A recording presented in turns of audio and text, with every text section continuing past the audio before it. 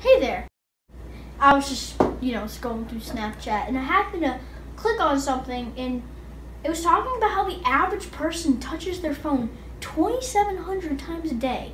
I mean, that's ridiculous. And you phoneaholics out there, touch your phone over 5,000 times a day. And just put into consideration that. Also, all the stuff that you touch, your remote, all the food, that's directly going straight to your phone. I mean, think about all those germs that are just chilling and hanging out right on your phone all day. I mean, just think about, what have you touched lately?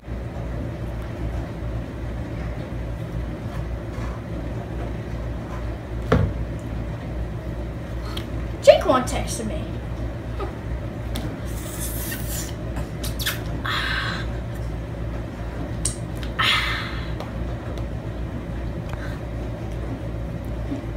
Yeah.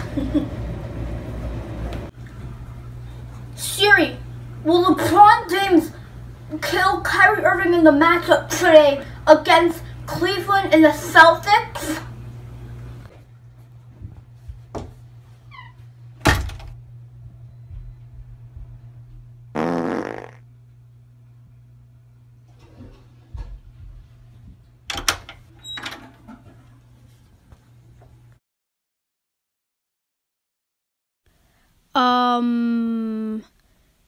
God bless you?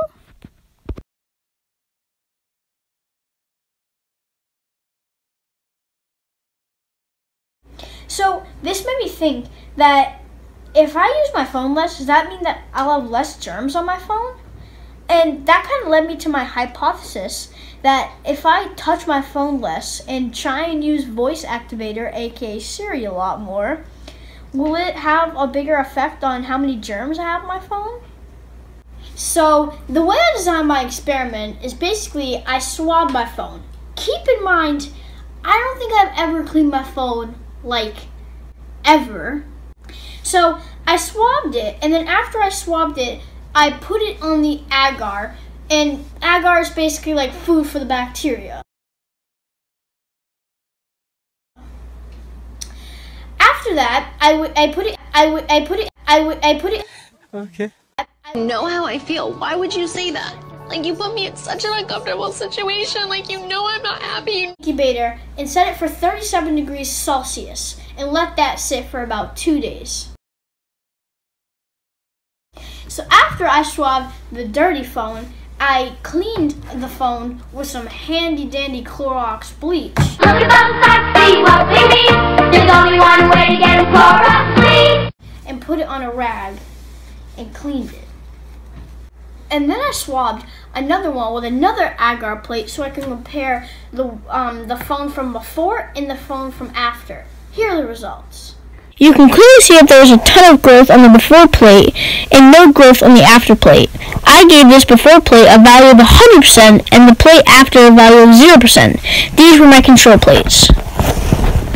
So after I cleaned the phone, I did two things. One of them was touch my phone for 24 hours like I usually do. And then the second was going a whole 24 hours without trying or trying to at least avoid touching it by using voice command. We quickly found out that this was practically impossible, so we put it into a sandwich bag and we used it this way. After that, we got the bacteria from both phones and we let it sit for 2 days. Here are the results. You can see that even after 24 hours of touching, the screen has a lot of stuff growing on it. I gave this plate a value of 63%. The no-touch plate, however, just had a little growth on it, so I gave this plate a value of 13%. Then I put all of the data into the table. The 24-hour touch plate had almost 65% of the control plate, but the no-touch plate looked more like 0%. In conclusion, 3 things we can take away is that 1, there's tons and tons of bacteria in your phone. 2 is that even after cleaning it, the bacteria in your phone is eventually going to come back from touching it. And 3 is that reducing the amount of touches will reduce the amount of bacteria that will be on your phone. So, should everyone stop touching their phone? Well, I mean, with the amount of cookie clicking going on, I highly doubt that that will happen.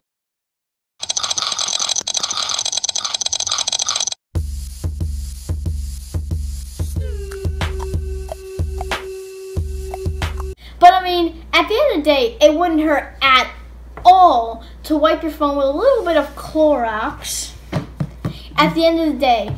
And in all favor, I mean, it will help you from looking like this.